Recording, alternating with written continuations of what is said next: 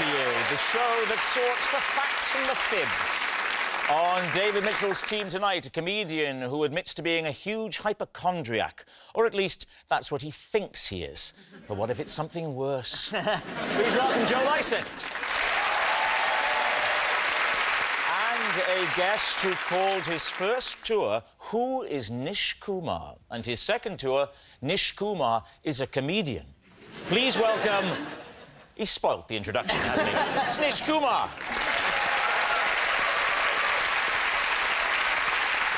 And on Lee Mack's team tonight, a host of Watchdog, who's not only going to be entertaining us tonight, but after the show is going to help me get my PPI back, Nikki Fox.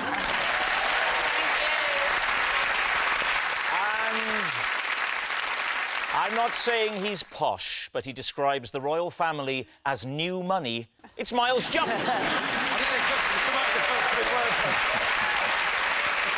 And we begin with round one, Home Truths, where our panellists each read out a statement from the card in front of them. To make things harder, they've never seen the card before. They have no idea what they'll be faced with. It's up to the opposing team to sort the fact from the fiction, and Miles is first up this evening. Whilst on holiday in South Africa, I had a 2-minute conversation with what I thought was my wife, only to discover that a small hippo had wandered into the bedroom. David's team, what do you make of that? Miles, describe your wife to us. Tall, slender, statuesque. So did the hippo have a very similar voice to your wife? The hippo was just sort of moving gently around. But not for that. not in an especially close proximity. What was the conversation about, and how did you go 2 minutes? I'll tell you what the conversation was about. It was about me, and I was doing most of the talking, which obviously contributed to my confusion. Where, in fact, was your wife? I don't know where she was. She was just not... Have you ever seen your wife again? So, where were you? I'm guessing that this is a safari scenario, am I right? It was sort of on the outskirts of Cape Town. Describe the nature of the structure you were in. Right. Is it a building? Is it on the 4th floor of a... Did the hippo have to get in a lift?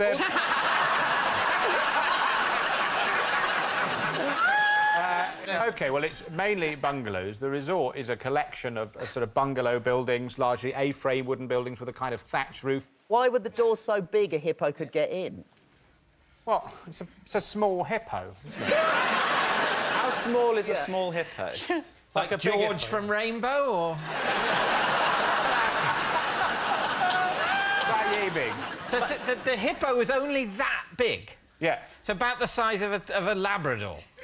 Well, let's be clear. Is that its width or its length? That is its width, as viewed from behind, and I suspect from the front. This is worse. Your wife's like the back end of a hippo. This A-frame bungalow has how many rooms in it? It's got 2 rooms. At one end, there's a big bathroom, and then there's the rest of it is a very big open-plan bedroom, and it has a sort of seating area in the middle of it, and it has a bed at the far end, a very robust bed, and... Bed you could make love to a hippo on?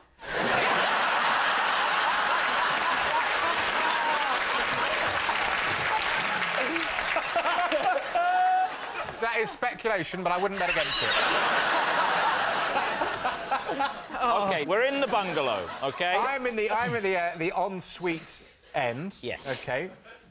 And I'd been shaving and then, you know, shouting over my shoulder. And I realised after a while, I'm not getting a lot back here. And I turned round and I saw that I had not been moaning about my career to my wife, but to a baby hippo. How long was this baby hippo? Well, I only saw it from the back, but I imagine, statistically, it'd be, what, probably 3 times as long as it was wide? OK. so broadly, so it was a sort of as long as this desk? Nobody measures or animals by width. Well, you do. Oh, I saw a massive snake. It was this big.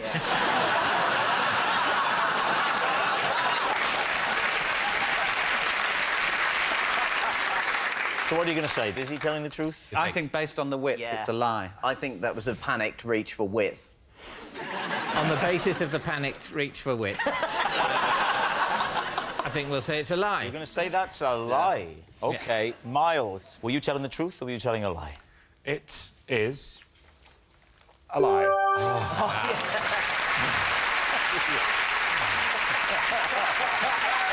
Yes, it's a lie. Miles didn't mistake his wife for a hippo whilst on holiday. Joe, you're next. I also went to the same resort and skinned a cheetah. I am wearing it tonight.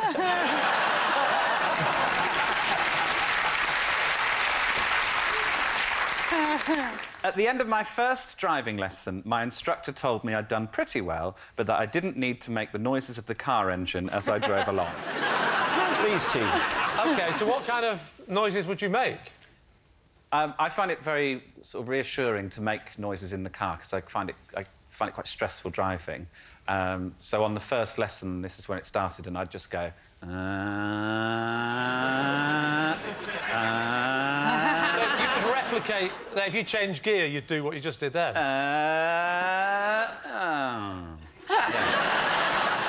What's the reversing around a corner backwards noise? I need to just get into the character, into the position. I go, And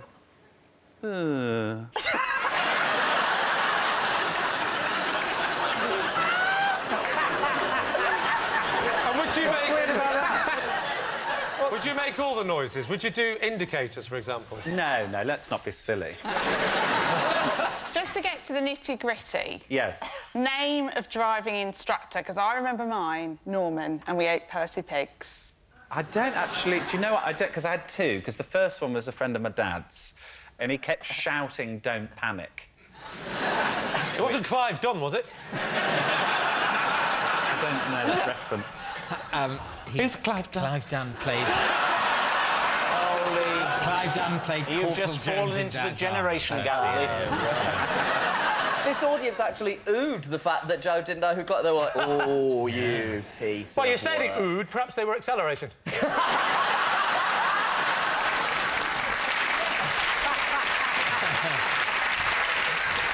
So what do you think, then, Lee? What is your team thinking about this? Nikki, what do we think then? I reckon it might be the truth. You think it's the Yeah, truth? I'd say that. Do you, Miles? I think just Joe is inherently believable, very trustworthy. OK, well, we'll say it's the truth. You're saying it's true. Joe, truth or lie? It is a lie.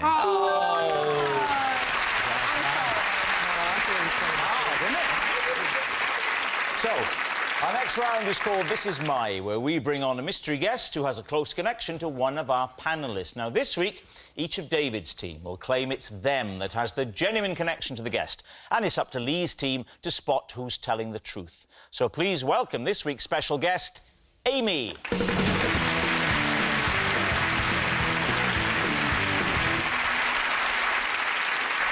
So, Joe, what is Amy to you? This is my friend Amy, and I grossly offended her when I made a less than perfect sculpture of her head. Nish, how do you know Amy? This is my friend Amy. We became friends after I found her asleep in a box of volleyballs. And finally, David, what is your relationship with Amy? This is Amy. She is the charity shop worker who sold my shoes whilst I was otherwise engaged trying on a pair of cowboy boots. Lee, where do you want to start? Nish, remind us again, Nish. I found her in a box of volleyballs. First of all, where were you where there was a box of volleyballs? I was working at a leisure centre just after I left school. And Amy was also working there over the summer between school and uni. Right. And they sent me to check on the volleyballs. Well, just check on the volleyball. That's a good job from you, Brian. Make sure the volleyballs aren't messing around. Has your manager recently been watching Toy Story? I believe the technical term was conduct inventory. So I was just You're trying supposed to to make count sure... them. Yeah, you're supposed to count them. And it turned out that what she was doing was because no one really wanted to play volleyball, she'd found the perfect spot to have a mid-work How sleep big in. was this box? It was, like, woman's size. Could she stretch woman's size? Yeah. You've heard of a volleyball coffin? volleyball. Yeah. So you opened it up and you saw... A sleeping woman. Amongst all these volleyballs? How many were there?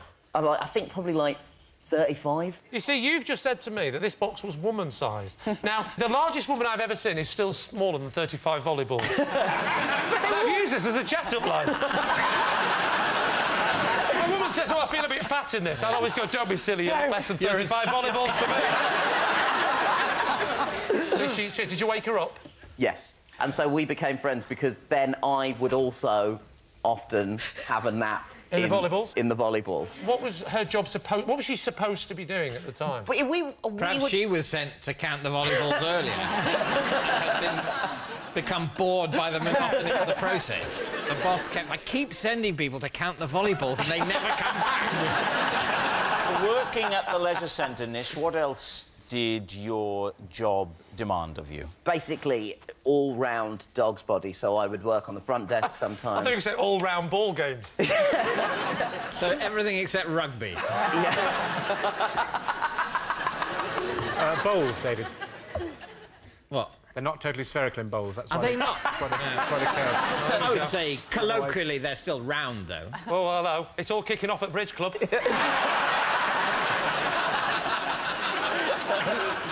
All right. Okay. Who else would you like to quiz?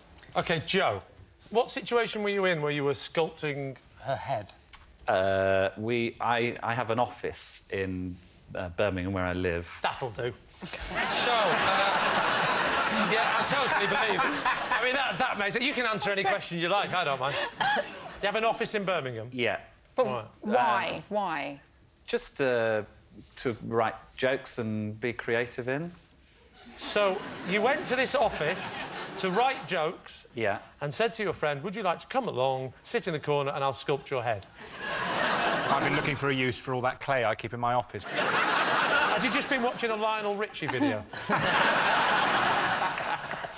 Hello? No. Oh. So, did you know how to do this? No. But, yeah, I thought practice makes perfect, so I called Amy and... How long did you spend doing it? Maybe an hour or so. Weren't you tempted to just make it really soft, get her face, push it into it, then do the back of her head, and then go, well, at least I've got a mould. You said she was offended by this sculpture. Yes, she was offended. What did you end up with? It didn't look like her. What did it look like? It looked more like Ainsley Harriott. OK. Now, what about David? I'm looking forward to this. What was it you claimed, David? That Amy is the charity shop worker... That's right. Oh, yes. ...who sold my shoes whilst I was otherwise engaged trying on a pair of cowboy boots. Can you talk us through the incident, please? Well, I was in the charity shop. Which charity shop? It was a Marie Curie charity shop near where I live. OK. So I'm setting the scene before this. You're at home, you're thinking, it's about time I got myself some cowboy boots. I'm not willing to commit to a new pair in case I go off the idea. Just on the very slightest off chance that they don't turn out to suit me and my personality. Cowboy boots, I'll be honest with you, don't particularly appeal to me aesthetically. Wow. That surprises I don't think me. they go with what I like to call my style. Right. Well, how would you describe that style, David? I think my style is indescribable. Oh, no, I could describe it. I think it's best left undescribed. OK. I wasn't sitting at home plotting the purchase of some cowboy boots. No. I was pottering around near my house, and I saw the Marie Curie shop, and I saw in the window what looked like a nice selection of second-hand novels. Right. And I went in, and it wasn't a nice selection of second-hand novels. It was all Ken Follett crap. But I did notice the array of shoes, and I tend to take my shoes off at home and maybe wear slippers or socks. I don't want this to get too sexy. And so... I need my inhaler. So what I vaguely was on the lookout for was a pair of everyday, easy-to-put-on, non-lacing shoes that I could keep by the back door in case I needed to pop into the garden for some gardening. But you said you'd taken some of your shoes to the charity shop. I was wearing shoes. What, you decided to take them off in the shop and hand them to her? When you go shoe shopping, do you go barefoot? Take you seriously. No. When I take shoes... Keep me waiting. When I take shoes to the shoe rider shop, I choose shoes that I no longer want. I don't wander around and then go, well, do you know what? You can have these if you want. Why would you do that? You take them ready to give. I wasn't... It was not my plan. Can I just say, Rob, you're the only person in the whole of the United Kingdom watching this that isn't following this story. Well, he said he took off his shoes. Why do you think he took the shoes off? To try the other one. To try the cowboy shoes on. Oh. Right, sorry. Well, David, I owe you an apology. There you are in the shop. Yeah. I'm in the shop and I spot these cowboy boots, and to me, they look sort of quite loose and easy to slip on. What length? Not width, length. I'd say that long. About that, so they're coming up to just below the knee? They're not, you know... How tall are you, Rob? They're not below... For me, they'd be thigh length. Can't see over these.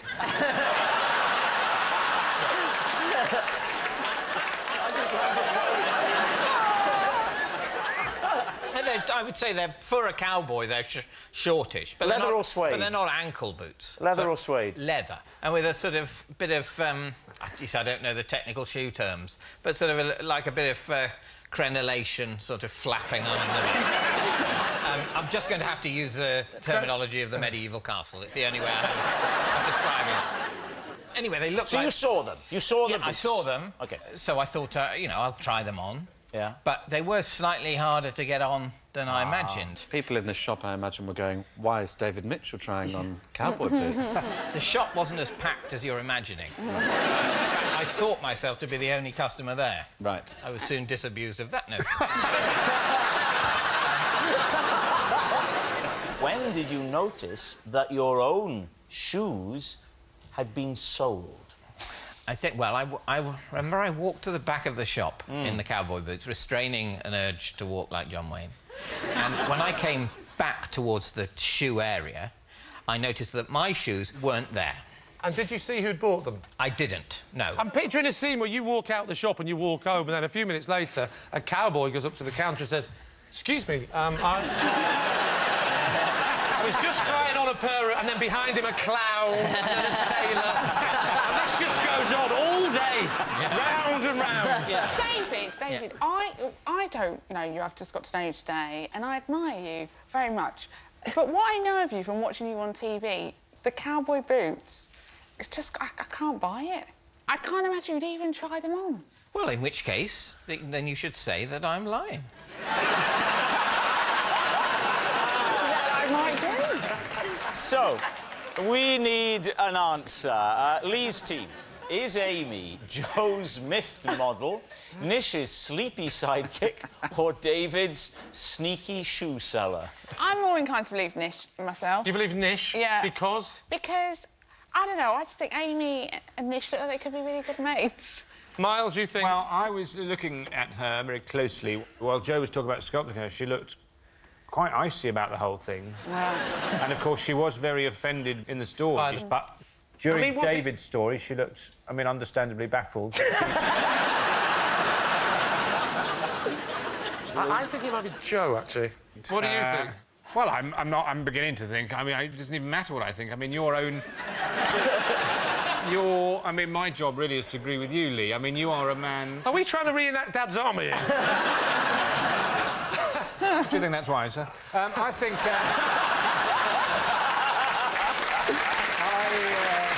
I think Nish is telling the truth. You think Nish is telling the truth? You think Nish is telling the truth? Yeah. Right, in that case, I'll go with what my team say. You're saying it's Nish? No, I'm overruling. I'm going with Joe. Are you seriously? I feel it's Joe. All right. Amy, would you please reveal your true identity? I'm Amy and I'm Joe's friend.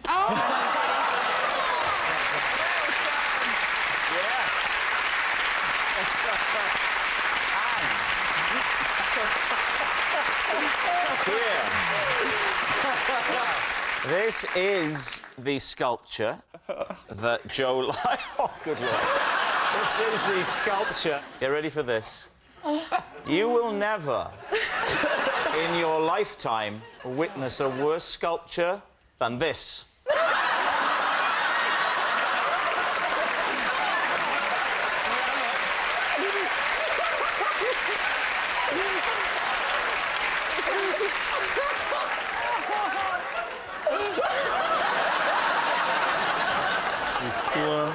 Poor woman.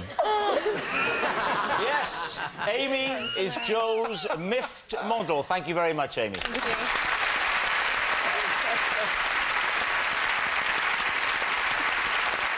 Which brings us to our final round, quickfire lies, and we start with... It's Nikki. Right.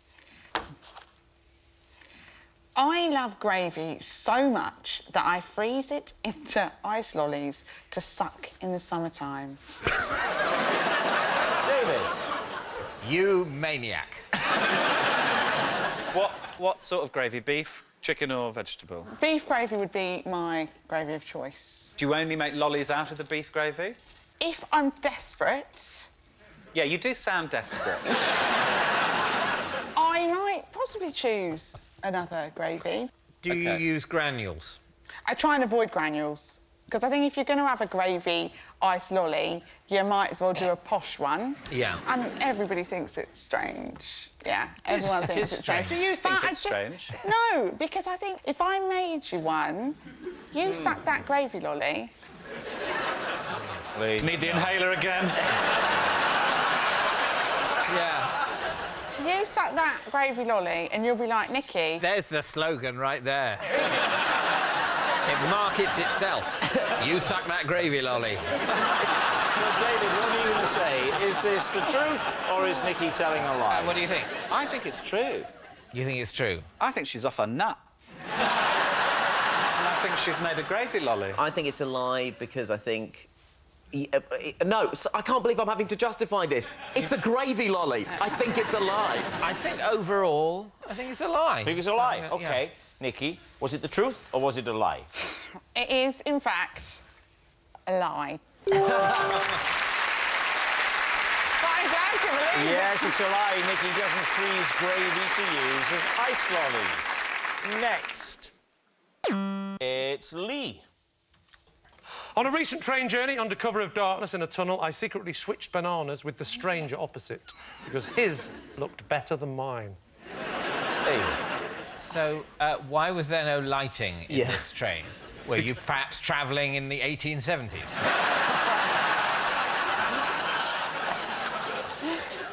Because it was daytime, and in daytime, they don't turn the lights on in a train. What? So they were unaware of the tunnels on their route? The tunnel was so brief and so quick, they didn't bother. So it was a very brief, so it's basically like an extended bridge? It was a shortcut.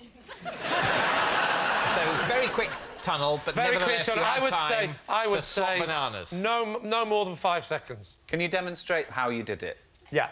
I had my banana, and I was looking at it thinking, you know, when yours is just a bit... It's not... I like them really yellow. I don't like that bit where they're just starting to go a little bit black. Yeah. You know what I mean? Just a little bit. But it was close enough where I thought, given an opportunity, I reckon I could swap that banana, because he was reading his paper. I thought, he's not concentrating on that banana. He hasn't fully engaged with the colour. So he was reading his paper. Yeah. So he's holding a newspaper with 2 hands, and then in one of the hands he also had a banana. No, it was on the table in front of... Have you been on a train recently? The point is, he wasn't holding the banana. I'm not that bold. No, fine. I'm not that bold. That would have been awkward in the darkness. Hey, what's going on? What's going on? Hey, what's going on? And then the lights come on and I go... Mine was sitting on the table, his was sitting on the table. OK, and you saw the 2 bananas. Yours has gone a bit manky. His is pristine. Just fractional. Just on the turn. Just enough that I could get away with swapping it. Yeah, so it's plausible that he might think, oh, I thought this banana was fresher than this. But it was like a film. It's been 14 seconds later. Maybe it's just turned. Did you have any reading materials, or were you just sat... Don't mock me, you know I can't read. I was simply entertaining myself, as ever, with my Etch-a-Sketch. And I remember thinking...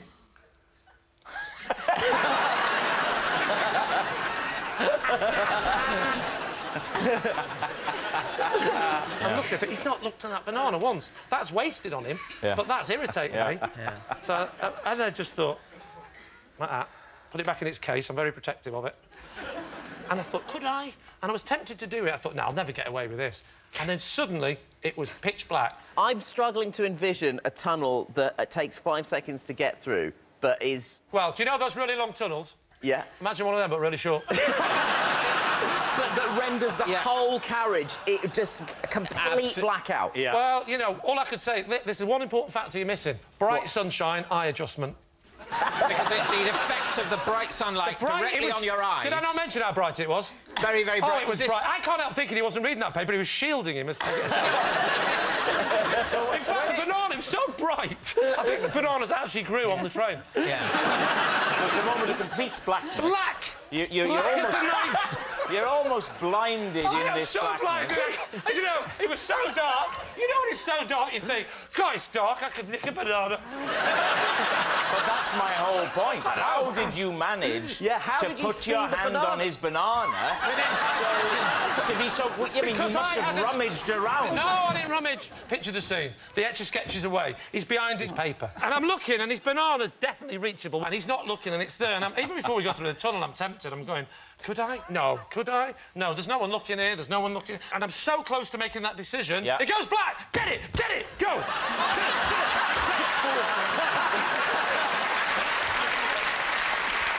he goes. And I'll never forget his face. I will never forget his face. He literally... It made a bit of a noise, a bit of a kerfuffle, and the lights came, and he literally went... I knew I'd got away with it. So what do you think, David? What do you think? Absolute nonsense. All right. What do you Just think? listen. Give me another go. It was a pomegranate on a rickshaw. I mean, it's a very, very rich, complete picture that Lee has painted. Yes. But I don't think he... I simply don't think he would Grapefruit in a steal brothel? someone else's banana. I think he looks low on potassium as well. Yeah. So, for you, it is a lie. Lee, were you... This is everybody's on tenterhooks to find out. Were you telling the truth? Or was it maybe a lie? What do we think, Tim? No. This is the one where you know the answer and you say. Oh, I see. In that case, it's a lie. Yes. Amazingly, it's a lie. Lee didn't secretly switch bananas with a stranger on the train. Well, that noise signals time is up. It's the end of the show. I can reveal that David's team have won by 4 points to 1. Thank you for watching. Good night.